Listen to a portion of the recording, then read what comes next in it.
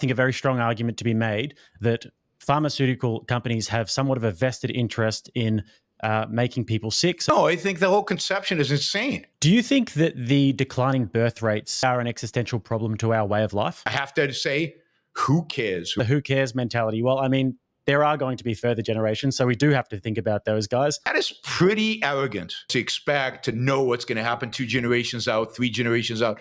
The idea that parents should have kids out of a sense of duty is one way to see birth rates decline. No, immigration doesn't embrace multiculturalism. If you get mass amounts of immigration from other cultures, then these cultures, as much as we would like them to leave it at the door and as much as we could try and legislate that, a lot of the times they don't leave it at the door. And we're seeing this. The problem is not their culture. There's no political leadership out there. I mean, in the Republicans, I prefer Nikki Haley to the rest of them, but... Do you think that Nikki Haley is smarter than Vivek Ramaswamy? Yaron Brook, thank you so much for joining me today. I really appreciate you making some time for the Reality-Based podcast. My pleasure. Absolutely. So one of the reasons why I love listening to your channel and listening to your commentary is that you're such a staunch defender of capitalism. And in this day and age, I feel like that's becoming more and more important because I'm not sure if this is something that you've observed, but when I look around at the current climate, I see a lot of people who are veering away from the ideas of capitalism because maybe they're seeing some of the ills of culture and society and politics, and they're looking at capitalism as maybe the problem in regards to this. So do you think that people in the West are moving away from capitalism? And if so, why do you think that's happening?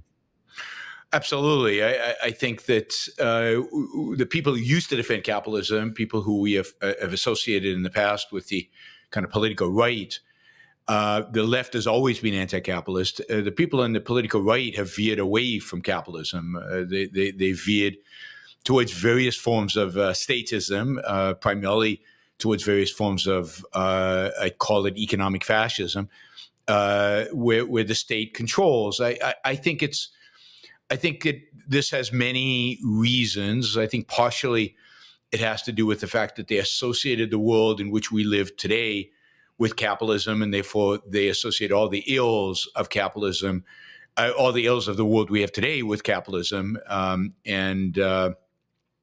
They also have misdiagnosed a lot of the problems. So they blame globalization, they blame international trade for a lot of things that have nothing to do with globalization and international trade. So there's a lot of misdiagnosis.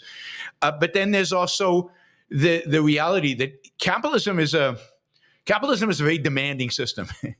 It demands the best of individuals. It demands you to actually live up to your potential as a human being. It demands you to be rational and work hard and engage. And I think there's a lot of, there's a general movement in our culture that's anti-reason, anti-rationality, emotionalist.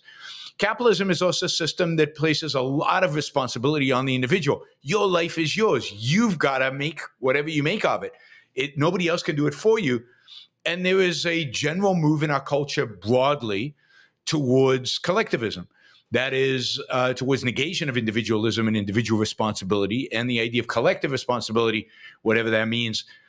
So both left and right have become more entrenched in their collectivism and more entrenched in the anti-reason view. And the number of people defending capitalism, even in its more moderate forms, call it, or even the partial capitalism that we have today, that number is definitely shrinking, and they seem to be getting less and less visibility in the culture. And everybody seems obsessed with the cultural issues, and everybody, in a sense, takes for granted the economics, and if anything, they take for granted the wealth, and therefore they're just more concerned about how the wealth is redistributed, not how the wealth is actually made. Correct, correct. So one of the big problems that I've seen over the recent years, and you look at the pandemic, people would look at that and they would say that there was big pharmaceutical companies that had a vested interest in promoting a vaccine that wasn't necessarily healthy for people, and that there was also, I think, a very strong argument to be made that pharmaceutical companies have somewhat of a vested interest in making people sick so that they're living off them for the rest of their lives, basically. And this is just one example of, I think that there are many different examples of companies that have vested interests in promoting an agenda that isn't necessarily beneficial for society and for the individual. So do you think that this is a byproduct of capitalism, and how do we fight this issue? No, I think the whole conception is insane. I mean, that would be like farmers have an interest in people being hungry. So let's create hunger so that we can sell them more food. I mean, that's ridiculous. Pharmaceutical companies are competing. They're competing to try to make people healthier. And that competition the result of that competition is constant innovation in healthcare that makes us healthier. And the reality is that the vaccines were a massive boon and saved a lot of lives. It saved a huge number of lives on a global scale. Now, there was a lot of misinformation. There was a lot of incompetence, and certainly by the political class and by our governments, particularly with regard to lockdowns, mandates, all kinds of mandates, which are a clear violation of rights, and also all kind of guarantees that for against liability that wouldn't exist in a truly capitalist economy. But to blame pharmaceuticals or business for this, I mean, is ludicrous. Look at what's the drug right now that's coming out that is dealing with obesity and allowing people who are obese to lose weight dramatically, and at the same time is massively improving heart disease. I mean, you would think that drug would be suppressed by the pharmaceutical companies if they benefited from us being sick.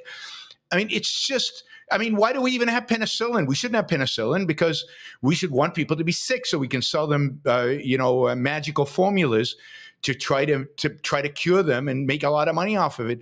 I find the attack on the pharmaceutical industry of all the industries in the world the most ludicrous and in some ways the most unjust that I can think of. Life expectancy today is well into the 80s in most advanced countries, and in unadvanced countries, it is well into the 70s in third world countries, to a large extent because of pharmaceutical companies. They've improved the quality of life, the length of life. So many people are taking them. And if you take your pharmaceuticals seriously, you can pretty much eliminate heart disease. There's so many, the treatments, the new treatments that on a daily basis are being announced to deal with cancer, and the survivability from getting cancer is going way up. It's just sad that this is again kind of the misinformation, perversion, and distortion. Competitive markets lead pharmaceuticals to come up with new drugs constantly that are improving human life. And when a drug is found not to do that, it does not make it on the market. If anything, the problem that we have today is too much regulation. An FDA that's way too powerful, that it makes it way too expensive to bring drugs to market, and that actually takes drugs off the market that have enormous benefits to some people, but might have some side effects to a few. So we have too few drugs. We have too few freedoms. And I wish the pharmaceutical business was much freer, less regulated, and freer to provide even a wider variety of drugs and medicines for all of us. I think if we didn't have the amount of regulations we have today, I think it is not outrageous to think that life expectancy in the West could rise to 120 within a couple of decades if you got rid of the regulations. I mean, the scientific breakthroughs are amazing, and stunningly, I know this is shocking, the pharmaceutical industry is primarily composed of scientists who are trying to better human life. The idea that the pharmaceutical industry is filled with megalomaniac, evil doers from James Bond movie, conspiring to make people sick is bizarre at best. Okay, interesting. So do you think that there is an issue with crony capitalism in the West? And could you pinpoint any of those? Sure. There's lots of crony capitalism. There's crony capitalism all over the place. There's probably not enough competition in the pharmaceutical industry because the pharmaceutical companies probably lobby to have some regulations on themselves that keep out competitors. Because if you're big, then you can deal with the regulations, and if you're small, you can't. Our financial industry is rife with regulations, some of them a result of cronyism, where financial institutions have lobbied in order to protect themselves. There's cronyism pretty much in every industry. I mean, look at the tariffs that Trump put in place and that Biden has kept in place. That is pure cronyism. In this case, it's cronyism by the unions. Don't forget, unions are also crony actors. And it's cronyism by the steel manufacturers versus the attempted cronyism by others. So, yeah, I mean, there's a gazillion elements of cronyism in the marketplace. There's nothing unique about pharmaceuticals, and pharmaceuticals are nowhere near the worst of this. There's many, many industries that are worse. Steel manufacturers, for example, are much worse than that. Look at the fact that in the United States right now, the Japanese company Nippon is trying to buy U.S. steel, and the Biden administration is going to try to stop them, and Trump has said he would stop them. And that's pure cronyism by unions and by an American steel company that would like to get a deal in U.S. steel and doesn't want to compete with the Japanese. So it's everywhere. But cronyism is not a result of capitalism. The more capitalism you have, the less cronyism there is. Cronyism is a result of statism. When the state is allowed to regulate, you've given the state power over business. Well, of course, business is going to try to protect itself from the attack by politicians, which is constant. And then once that happens, it's going to try to manipulate the rules to get in their favor. Well, of course, that's going to happen. The only cure for cronyism is to reduce the power of government over the economy, over business, to eliminate regulations, to get them out of the way. The fewer regulations, the less power a government has over business, the less cronyism there is. The best story on this is, the story of Microsoft in the mid-1990s. Microsoft at the time was the largest corporation in the world, right? It was very successful, incredibly successful. And, it was invited to Congress in front of a committee in Congress run by a Republican, not a Democrat, a Republican. And it had to explain why it didn't do any lobbying in Washington, because at the time, Microsoft's budget for lobbying was zero. It had no offices in D.C., nothing, right? And the chairman of this committee in Congress stood up and he started yelling at the Microsoft officials. You guys better start spending money in Washington, D.C. You need to lobby here. In other words, pad my pockets, please. You need to build a building here. You need to invest in Washington. And the people at Microsoft said, you know what? We don't need you guys, right? We're the biggest company in the world. You leave us alone. We will leave you alone. And they walked out, right? 6 months later, the government comes knocking at Microsoft's door. We're here. Antitrust violation. You're offering a product for free. Bundling. We're going after you for offering a product for free, which consumers clearly benefit from. So what did Microsoft learn from that? They learned we better spend some money in Washington, D.C. We better lobby. So today, the lobbying budget of Microsoft is tens of millions of dollars. They have a beautiful building about equal distance from the White House and the Capitol Hill that is a Microsoft building. So, cronyism, there is no such thing as crony capitalism. Capitalism is the negation of cronyism. Cronyism is a phenomenon where government has power over business and where business fights back. And in fighting back, it protects its thing. But it's only made possible by giving power to government over business. One of the other objections that we often hear about capitalism is that the nature of capitalism is that wealth disparities just become bigger and bigger as the rich get richer and the poor get poorer. So is the logical conclusion of capitalism a monopoly or a tyranny of monopolies? Well, there are two questions there, one regarding inequality and one regarding monopolies. So we'll take them both. First, with regard to wealth distribution, the poor do not get poorer under capitalism. That is bizarre, right? Indeed, capitalism is the only system in all of human history that has brought people out of poverty. Before capitalism, everybody was poor. 96% of the human population on planet Earth was below what the UN defines as extreme poverty. Today, because of capitalism, 100% because of capitalism, only 8% of the world population is, and most of that is in Africa, is considered extremely poor in extreme poverty. So no, capitalism is the only system in human history that has raised people out of poverty. Now, it is true that capitalism increases inequality. when people, when there's no capitalism, and you can look at Venezuela right now, you can look at North Korea, you can look at pretty much any place in the world with no capitalism. What you have is relative equality. Everybody is poor. And if you want to be equal, cool. Everybody has to be poor. That's what equality generates. So but what capitalism does is it makes everybody richer, but some people richer than others. So what? Who cares, right? If some people get richer than others. Indeed, the fact that some people get richer than others is what enables the poor to get richer. That is, it is the people who are speeding ahead in terms of inequality. They're the ones who are creating the wealth that helps the poor rise up from extreme poverty. So relative poverty is always there, but absolute poverty shrinks dramatically. One of the things that I found most fascinating in my travels is going to South Korea. And when we got there, it's amazing, the technology in South Korea, the amount of wealth and prosperity that they have for an Asian country, considering that I think in the 1950s, they were one of the poorest countries in the entire world. Yep. And the difference between them and North Korea, apparently you can see it from space. I'm not 100% sure that that's true, but the difference between them and North Korea is just completely and utterly day and night, literally. So, why do you think it is that South Korea is so much richer than North Korea? So first, you can absolutely see it from space. You can see these satellite photographs at night, and North Korea, the whole place is dark. There's barely any lights. And South Korea, particularly around Seoul, but other parts of South Korea, all lit up, right? So half of the peninsula is all lit up. Half of the peninsula is completely dark. And the reason is simple.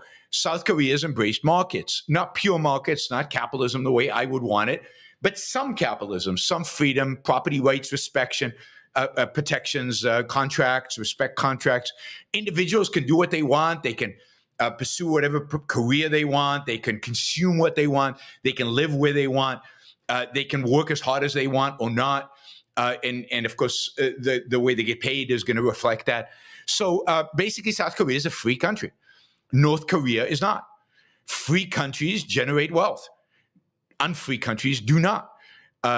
So South Korea is rich because it's embraced some elements of capitalism that have led it towards freedom and towards wealth generation. North Korea is basically socialist, authoritarian. There's no freedom, zero individual rights, zero property rights, zero contracts, and therefore it's dirt poor.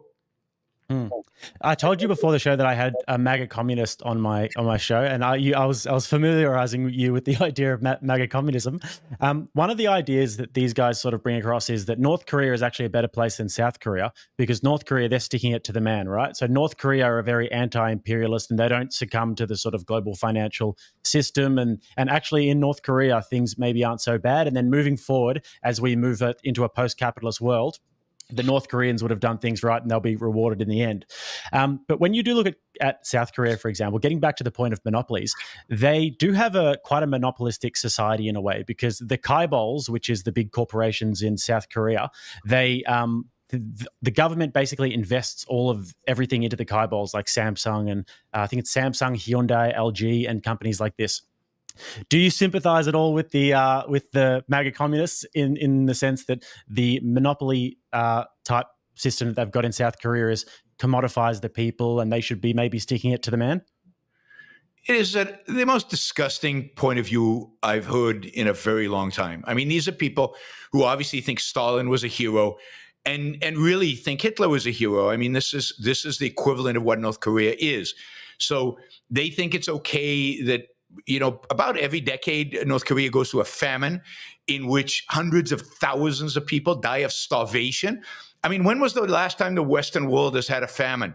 You'd have to go back about 300 years or more to find it. Since the invention of capitalism, there's been no famines in the Western world. Indeed, even in Africa, there are very few famines, because in Africa has embraced elements of capitalism, and therefore there are no famines there, or fewer, much fewer than there used to be. North Korea, because of the way it is you know, people die of starvation. These people, I mean, people in North Korea cannot think for themselves. Any idea that they present that is not approved of by the supreme leader they are murdered, they are killed. Is this the kind of world they want to live in? You know, it really is sick that given the actual information that we have about the consequence of communism, everywhere it's tried, and North Korea is a great example of it, that anybody would put communism as part of their ideology. It is an evil. The people themselves, they're clearly evading reality. I consider them evil, their ideology an evil ideology, and them for holding that ideology beneath contempt. Yes, South Korea has certain monopolistic tendencies. That, in that sense, it's not purely capitalist. It has these family-run large businesses that are very enmeshed with the government, and that is unfortunate, I think, to the extent that South Korea does that. Its economy right now, for example, is relatively stagnating. Now that they're rich, I should note, now that they don't have famines, now that people can pretty much do what they want and live the way they want to live, they are stagnating, partially because the structure of chaebols makes it very difficult to continue growing once you become rich. You need what South Korea right now needs is massive reform that takes power away from these chaebols and basically allows for real entrepreneurship and real innovation. And I think they'll get there. I mean, I hope they get there. South Korea is a pretty dynamic and exciting place. If you've ever been to Seoul, it's a pretty amazing place. And I encourage anybody who considers themselves a MAGA communist to parachute into North Korea. I mean, maybe we can help them do it. Maybe we can airdrop them into North Korea and live there a little bit. Maybe the demonstrators about Gaza can be airdropped into Gaza, and the pro North Koreans can be airdropped into North Korea. That might be a solution for the West. Yeah, certainly. By the way, I wouldn't for kidnapping anybody and dropping them there. Well, I mean, I certainly wouldn't be wanting to make that parachute journey myself. I think that I saw enough from the demilitarized zone for me to be quite content with that. So another argument that is often made is that actually capitalism is good for us, and it's good for the West. It's good for the rich people in the West, but it exploits the developing world, and it actually just exploits the developing world for their resources, etc. And it's really bad for these countries. How would you respond to that argument? Well, again, I think it's completely ridiculous. African countries that have embraced elements of capitalism, Botswana, Namibia, to some extent, a little bit Rwanda, have vastly higher GDP growth and economic growth and much more successful societies. Botswana, in particular, has also a relatively free political system. And is doing quite well, and part of it is so first, to the extent the poor countries embrace capitalism, they succeed. Look at and let's think again. South Korea, that you mentioned earlier, used to be one of the poorest countries in the world. It used to be poorer than North Korea. Now it's one of the richest countries in the world and incredibly successful. Taiwan, Hong Kong, Singapore, Japan after World War II were all third world countries. They were all very, very, very poor. They embraced capitalism. They succeeded. You could make the same case for Malaysia and Indonesia. They're they haven't embraced capitalism quite as much, but to the extent that they have become richer and are moving towards becoming rich countries, it's because they're embracing capitalism. Now, this idea of exploitation is, again, what exactly is being exploited? These countries have natural resources. They don't know how to extract the natural resources. They don't know what to do with those natural resources. Indeed, the whole concept of natural resources is a perverse concept, because these so-called natural resources, until somebody discovers what to do with them and how to use them, and they're just there. That oil, up until the mid-19th century, oil, if you had oil on your property and it was oozing out of the ground, that lowered the value of the property because you couldn't grow anything on it. It was just gunk. It was horrible stuff. What do you do with it? And it's only once you discover how to refine it and how to use it and how to extract it properly and all of that does it gain value. So the fact that these poor countries have these resources, it's only the fact that the West has a use for them that gives them value. And what the West does And I'm not saying in all cases, certainly there are situations of exploitation, but in most cases, the West cuts a deal where we will pay you to extract this resource, but we'll pay you money you wouldn't have gotten otherwise because you have no use for these resources. Like, what use does an African country have for, I don't know, uranium? They don't have any use for it. They can't do anything with it. They don't have the technology. They don't have the science. They don't know what to do with it. In the West, you can use it to make electricity. So, we'll extract the uranium. We'll pay you for it, and we'll use it in productive ways. So, no, this is win-win. Where where there is a government on the other side that is respectful, at least to some extent, of property rights. Look, all of these countries in Africa, could tomorrow become significantly wealthier if they embraced freedom, if they embraced property rights for their own people. Imagine if the people in Africa actually as individuals, got the right to the land that they live on, including the natural resources of that land. Then they could cut deals with Western companies or African companies or whatever. Instead, corrupt dictators cut the deals, and they funnel their money into Swiss bank accounts. But the problem there is the corrupt dictators and their political system, not capitalism. I'm interested to know, just sort of on the back of that, do you think that China's Belt Road Initiative and the way in which they're going about the world and sort of planting their interests everywhere, do you think that that's moral?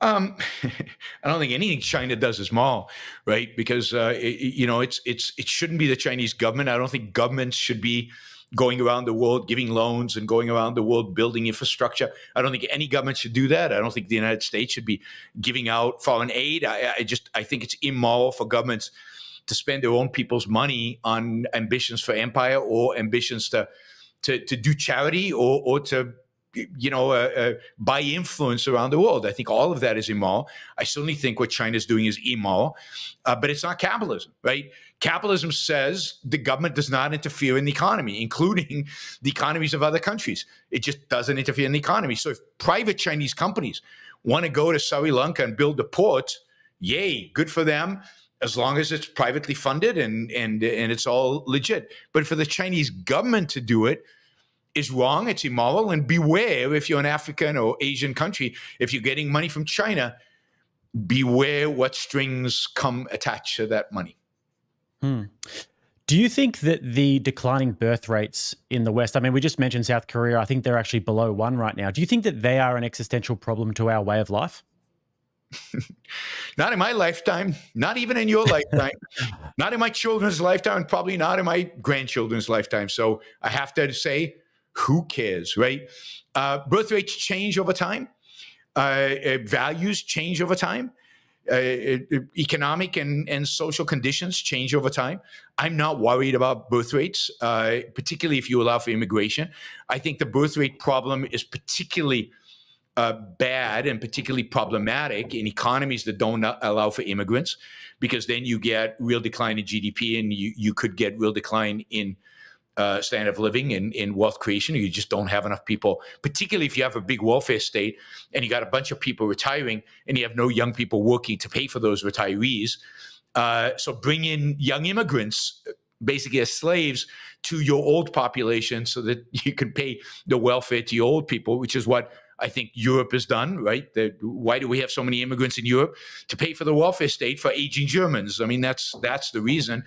And the same goes around the world. So, I think that the reasons for the declining birth rate have a lot to do with a world that is very pessimistic, a world. If you grow up today and you go to school today in kindergarten and in primary school and high school, you look like a young guy. So your generation or even younger than you were taught from when you were very young that human beings destroy the earth, that we're destroying the environment, that life on earth is very precarious. And we're probably all going to boil to death in the future because of global warming. I mean, how long did Greta give us a few years ago? What was it, 8 years? I think it was 8 years, yeah. 8 years, and yeah. I think we're 3 years into that. Yeah. We've only got 5 years. Why would anybody have kids if they buy the propaganda that we've only got 5 years, or we only got a generation, or the world is coming to an end, why would they buy the propaganda? If you really believe, if you're a MAGA communist and you think North Korea is really the ideal society, why would anybody have kids if that's the direction we're heading? I mean, there's so much. I believe that birth rates are related to optimism and pessimism. I think right now, the West in particular, and I think rich Asian countries as well, we just are in a morbid state of mind. I think this is because of the philosophy we hold. We as cultures believe that, we don't value ourselves. We don't value the wealth we've created. We've kind of taken it all for granted. We're afraid of the future. World War III is around the corner. We know, in the West, we think all our wealth was built in colonialism and exploiting other people.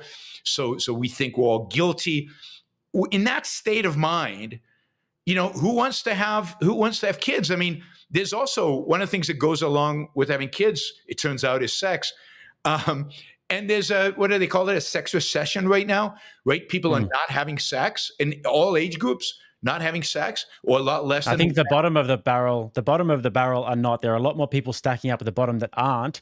But then it's this strange social phenomenon that as especially women get into the workforce more, and as especially women become a little bit more equal in terms of their earning capacity, they're actually going for more high status men because they tend to look upwards in terms of dating. They tend to date hypergamously. And then there are a lot more men stacking up at the bottom that are having less opportunities with women. Yeah, but I think generally, but it seems like, I mean, the stats I've seen is that this is a phenomena that's culture-wide. That is, maybe that's also going on, but it's also true that married couples having less sex, older married couples having less sex. That is, generally, we live in a culture that's having less sex. Now, maybe it's something to do with porn. It could be something to do with the rise of internet porn and being able to access your kicks elsewhere. I go back to my hypothesis about pessimism. Sex is a celebration of life. Sex is affirmation of life. It's the sense that, yes, life is worth living. This is amazing. It's the pleasure that comes from that sense of it's great to be alive. And sex gets better the more you have that sense about the world. And I think that if you're a pessimist, as our culture is overwhelming these days, if you're morbid, if you're convinced that, everything's going to hell, sex, the appetite for sex goes away. Yeah, there's nothing to have more sex. Nothing to celebrate. I would agree in terms of the birth rates. I just want to quiz you on a few things you said there. So your response initially to the birth rates was kind of, who cares? I'm not going to be here. My kids might not even be here. Yeah. And then you said that you think that an answer could be bringing in more immigrants. To me, and tell me how I'm wrong, but this seems to me sort of like something that is a system that's bound to collapse. Because if you're just bringing in immigrants, then you're encouraging multiculturalism, and we sort of lose the foundation of who we are as a country. And also the who cares mentality. Well, I mean, there are going to be further generations, so we do have to think about those guys. They'll think about it. I mean, if people think too far into the future, that is pretty arrogant to expect to know what's going to happen 2 generations out, 3 generations out. It's pretty arrogant to know what technology is going to be like. I mean, we're going to have test tube babies in the future. If we need more people, we'll just create them. I mean, who knows, right? Science fiction.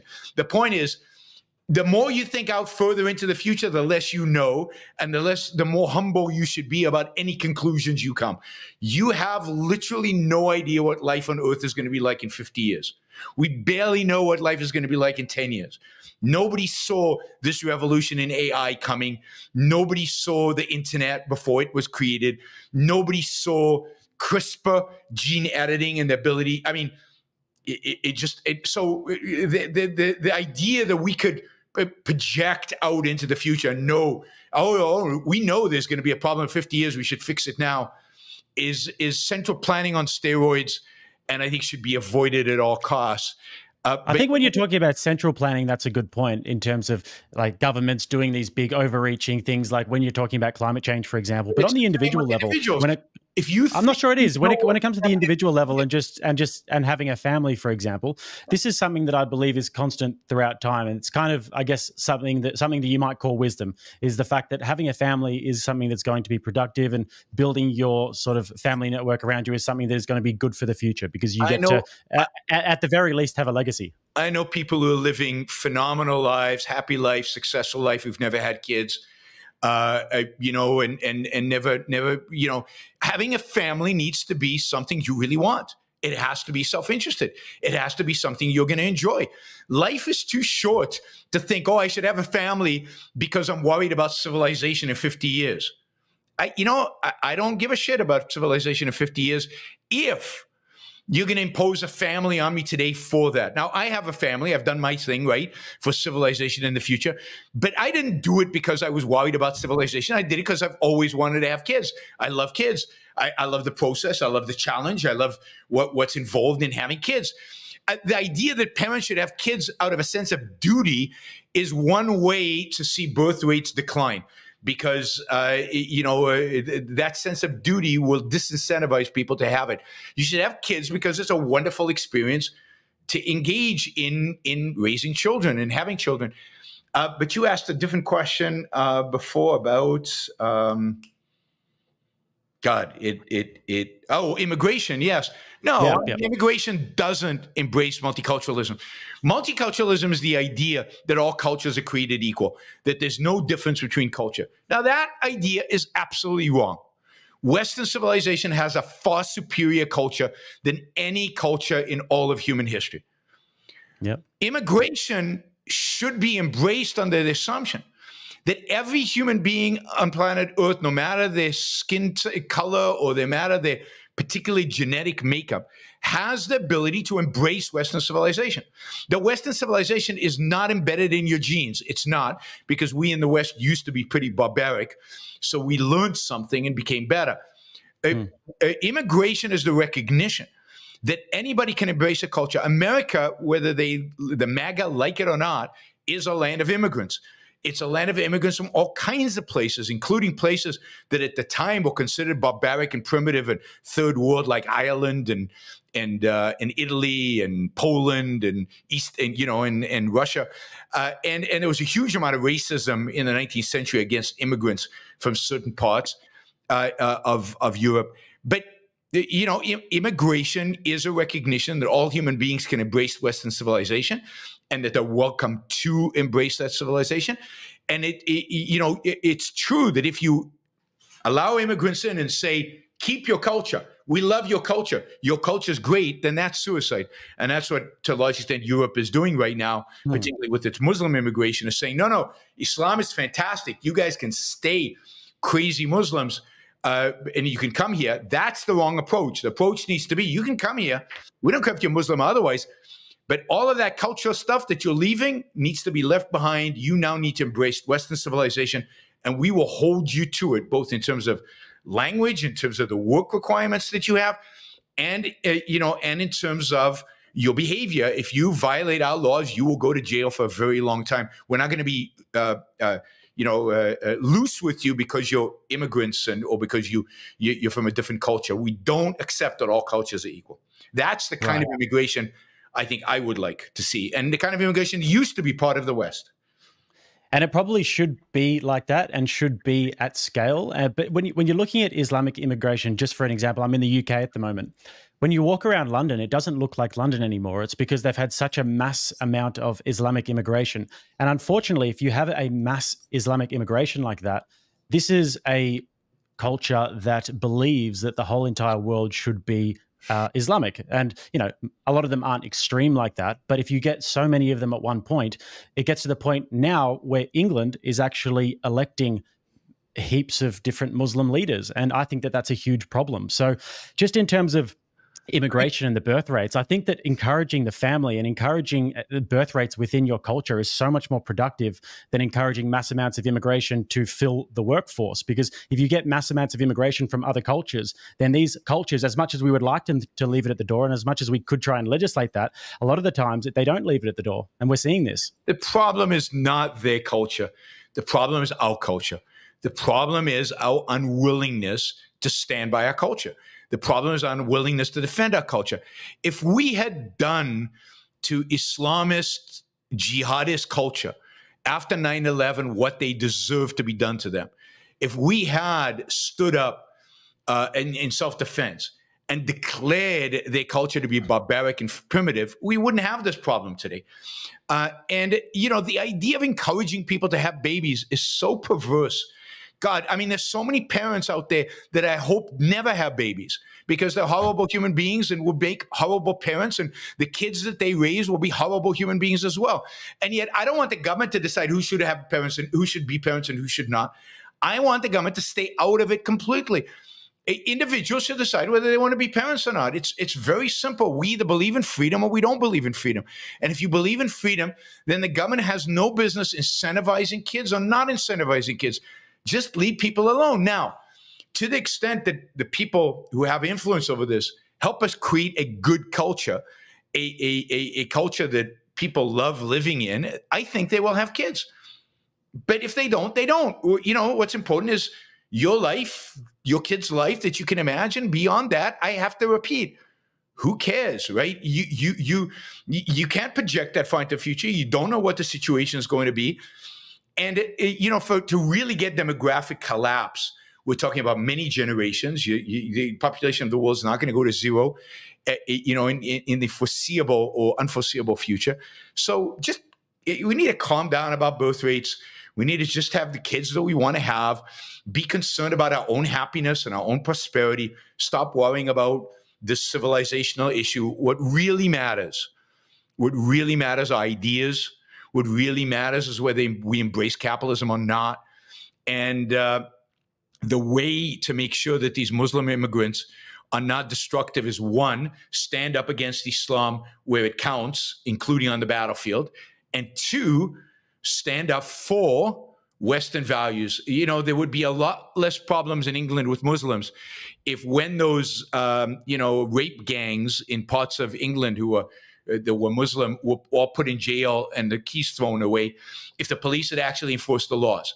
The problem is that the police were intimidated. They didn't want to offend the Muslims. So let's enforce the laws as they are dictated by Western civilization, and let's insist that whoever immigrates into our countries follows those laws. I don't think you'll have a problem once you do that. You know, for example, right now in London, if the police will not enforce the right of, let's say, somebody who's Jewish walking in the streets, if they won't enforce his right just to do that because they don't want to get entangled with the Muslim protesters, that's the problem. The problem is the police won't stand up for the rights of individuals, and they are letting the thugs win. And once you let the thugs win, guess what happens? More thugs are created, right? And incentivize the creation of more thugs. So what you need to do is stand up to the thugs, stand up to the bullies. No, I think we can definitely find some common ground there about the grooming gangs. They should absolutely have the keys thrown away without a shadow of a doubt. Can I try and extend one more olive branch here? You said before that you think that one of the biggest problems that we have is pessimism. I would agree with that. I think that people thinking that the world's going to end in 8 years is a massive problem.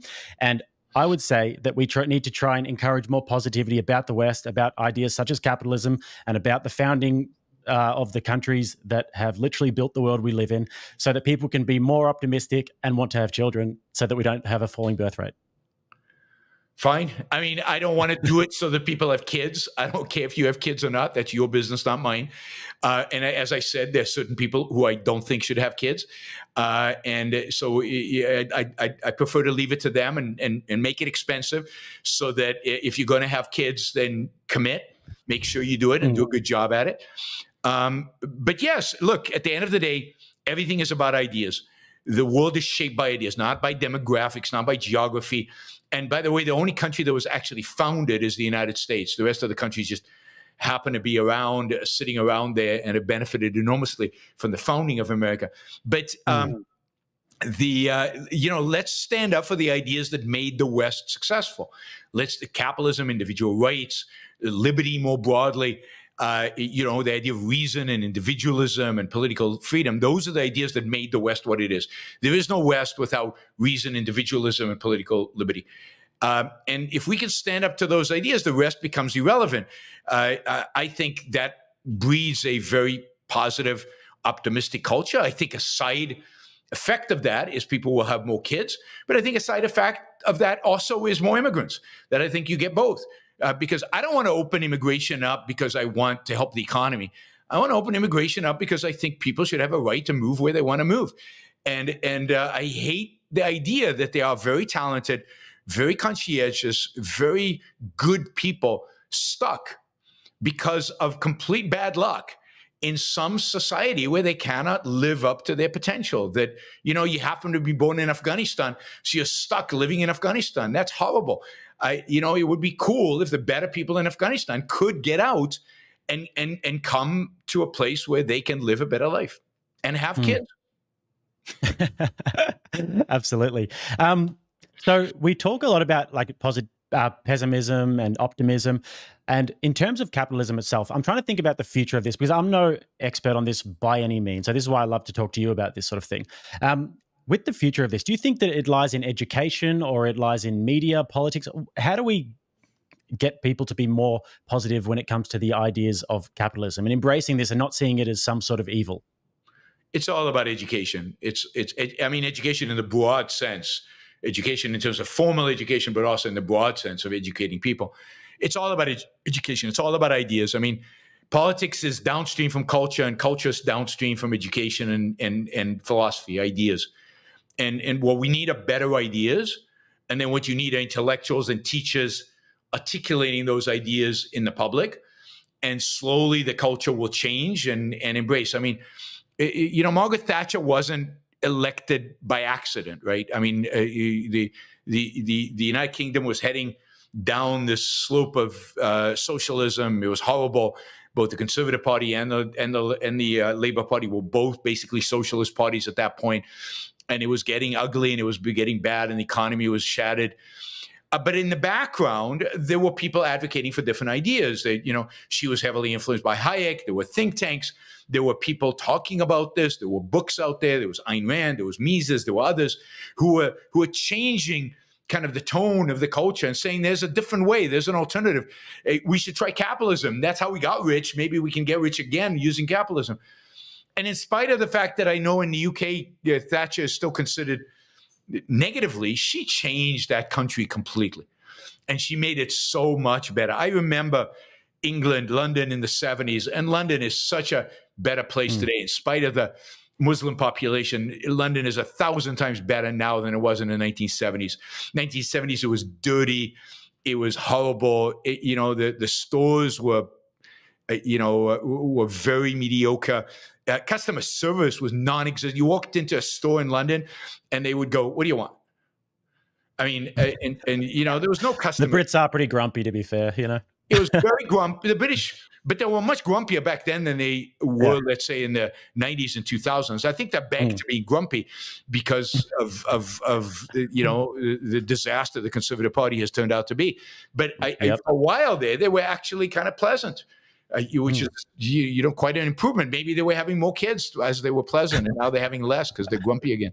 But so I think what you need is that. What you need is laying the ideological foundation for a change and education. And it's very difficult because people like MAGA, the whole populist movement, and the left as well, are all much better in a sense that they appeal to emotion. They just get people riled up. They get people excited. They use fear. They use fear very well, right? I mean, the left uses fear of climate change, or the MAGA people use fear of World War III, or use fear of declining birth rates, or use fear of the Chinese are taking our jobs, the immigrants are destroying our country. So the left and right are very good at using fear. And capitalism, those of us trying to educate the world about capitalism, we're not about fear. We're about, like, let's make the world a better place. Let's improve human life. Let's make things better and make things great. And that's, it's sad, but the reality is that is not a message that our culture seems open to right now. They want to be fearful. Yeah. They want to be afraid. Well, there's something that's intoxicating about fear sometimes, I think. Yes. So I want to get your take on the election that's coming up in the United States. I want to go out on a whim here and say, I might be completely wrong about this, but I want to say that you might be a Ron Paul guy. No. No? You weren't a part of the whole libertarian thing? No. Certainly not Ron Paul. Yeah. No. Who do you like in this coming up cycle? Nobody. Literally nobody. no. This is. I mean, it just every cycle I think can't get any worse than this, and every cycle it gets worse than it was before. There's literally nobody. This cycle is horrible. You've got two statists running against each other, both old men. One is basically half senile and barely knows what he's doing, and is now, basically, handing the keys over to the far left. So the other one is somebody who is instinctively and in every kind of sense an authoritarian, believes in nothing except in getting attention to himself, a complete narcissist, and not particularly smart, economically has the economic IQ of a third grader. That's Trump. And so, that is the two options that we have. And then you have RFK, who just the day before yesterday said that a parasite had eaten part of his brain. And I mean, he literally said this. I'm not making this up. And I believe it completely, given that, again, the guy's just, these people are not smart. All three of them are not smart. They don't know what they're doing. They have no clue about what made America great. They have no clue about what the founding fathers stood for. They have no clue about capitalism. They have no clue about foreign policy. They have no foreign policy strategy, any of them. And it's a complete and utter disaster. And the sad thing is that if you ask me, okay, who's in the wings, right, in the periphery, who could replace them? I mean, the people who were decent 10 years ago have all become brainless MAGA, nobodies. I mean, there used to be a contingent within the Senate that I thought, okay, they're like 5 or 6 senators who are really good. They're pro-free markets. They get the principles. They can cite the founding fathers. They get the ideas. They're pro-individual rights. And God, over the last 5, 6 years, they've all, one after the other, basically given up on all of those ideas and turned statist, every single one of them. So I just don't, and the reason there's nobody in the wings is because the Americans don't want them, right? America has become a statist country. It's abandoned its founding principles. It's abandoned the ideas of, America doesn't like woke. And so it's rejected the far left. But in terms of what it likes, it has no clue. And it's kind of somewhere between centrist, leave us alone types and MAGA, yeah, all right, so somebody, and mainly Americans are pro-MAGA because they hate the left so much that they'll vote for this. But there's no coherent alternative ideology, and there are no leaders. There's just no political leadership out there. I mean, and the Republicans, I preferred Nikki Haley to the rest of them, but I mean, again, she was not afraid. What is it about Nikki Haley that you like particularly? She wasn't afraid of using the word capitalism. I thought that was, she wrote op-eds about capitalism. Now, I don't think she understood what it was, but at least she wasn't afraid of using the word. Nobody else talks about capitalism. And, she at least had a semblance of an idea about foreign policy. She had some idea about it. Trump is clueless when it comes to foreign policy. And Biden is clueless when it comes to foreign policy. And I think Bush was, and I think Obama was, and I think they all were. I think Nikki Haley has some principles and some ideas, and she seems to be willing to stand by them. Again, I'm not excited about her, but given the field, it's better than the alternatives.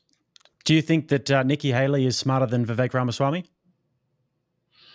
Vivek is probably smarter. There's no question. Vivek is probably off the charts smart, but Vivek is clueless, right? You can be smart and clueless.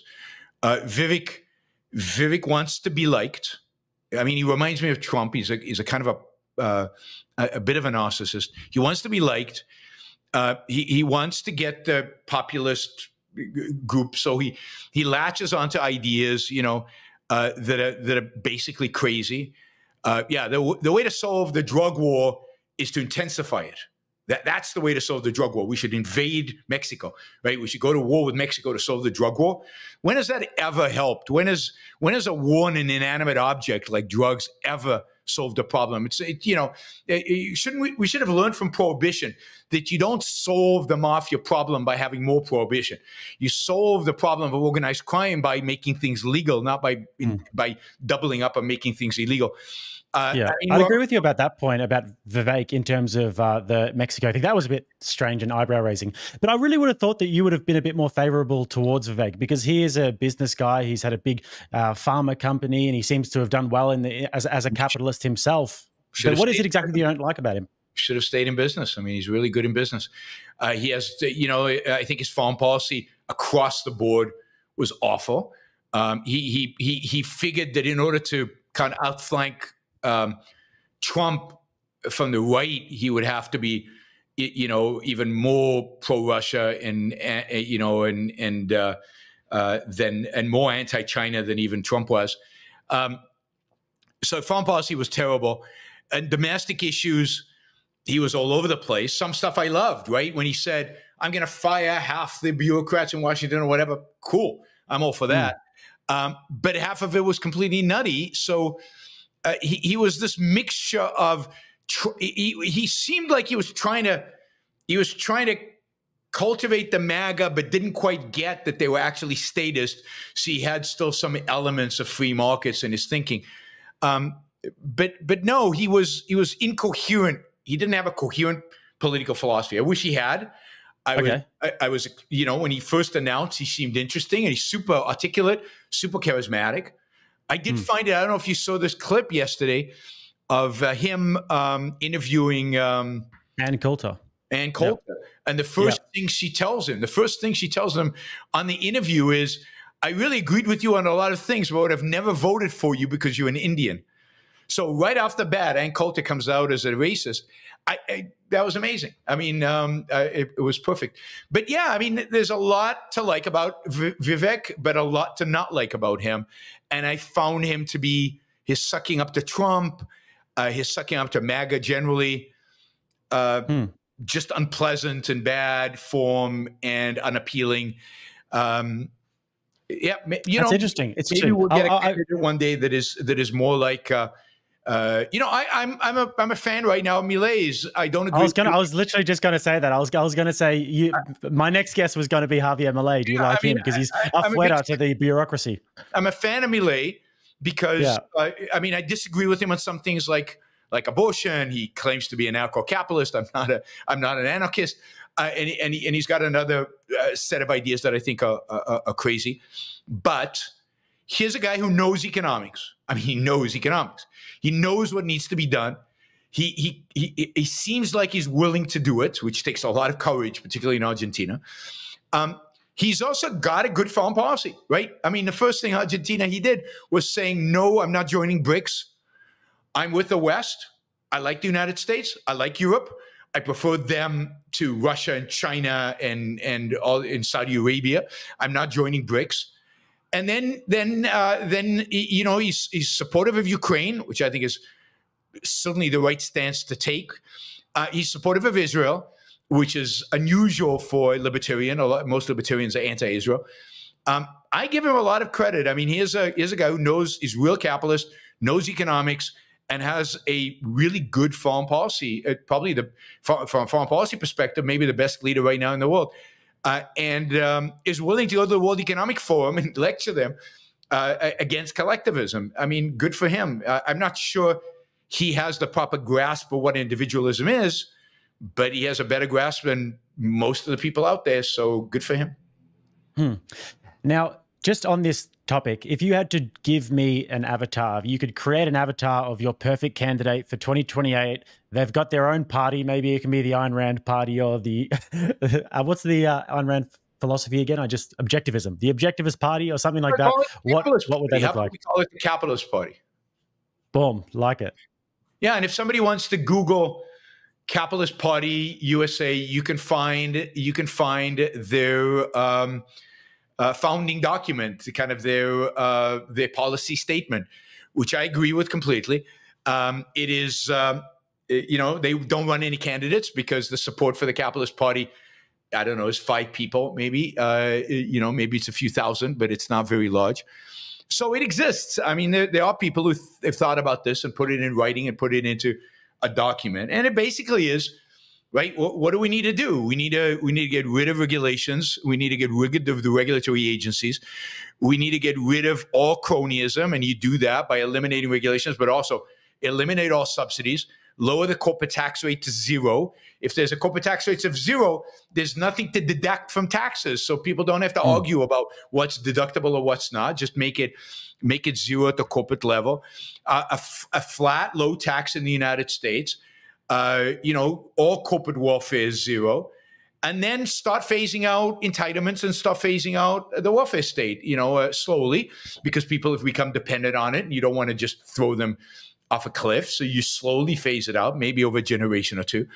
But the key focus should be on getting rid of regulations, simplifying and lowering taxes.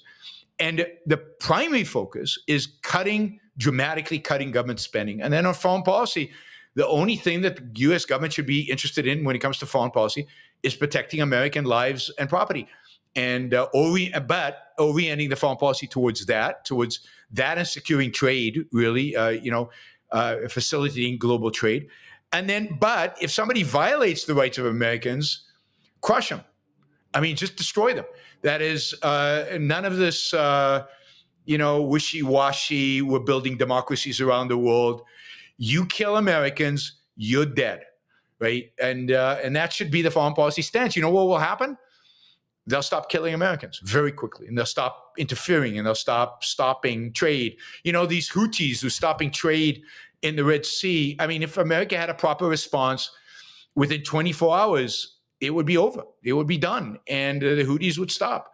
So, that's the foreign policy that I would suggest, and a domestic policy. It would be preserve a woman's right to an abortion. It would preserve people's right to have contracts, including marriage contracts, with whoever the frigging they want to have a marriage with.